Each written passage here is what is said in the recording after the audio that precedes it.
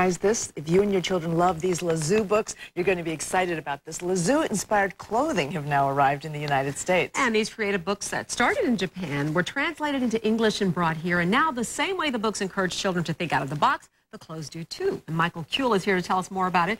You're wearing one of them there, huh? Yeah, this is one of our exclusive adult tees that actually match back to some of the kids' tees, so those will be available online.